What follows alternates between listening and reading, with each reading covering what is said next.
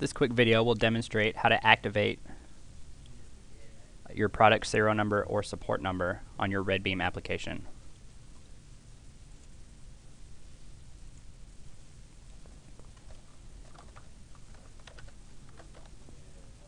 The more of this you fill out, the easier it is for us to help you if you call for a support issue.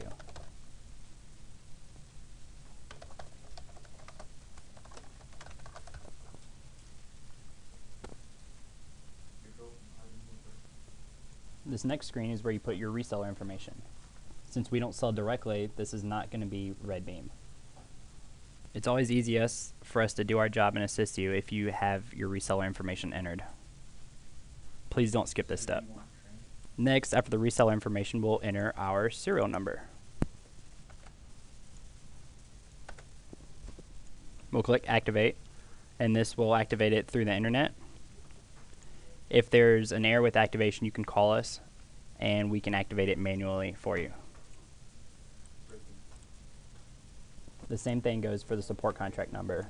Every time you purchase a new support contract, like an updated one, you'll want to add that new number in here, which will extend your current support contract for another year. And by activating this, when you call, we can look up in our records, say you have an active support contract already. And so we don't have to look up any serial numbers, support numbers, anything like that. We can look up all this by your company name. After completing this process, you can click Finish and begin using the full version of your RedBeam application.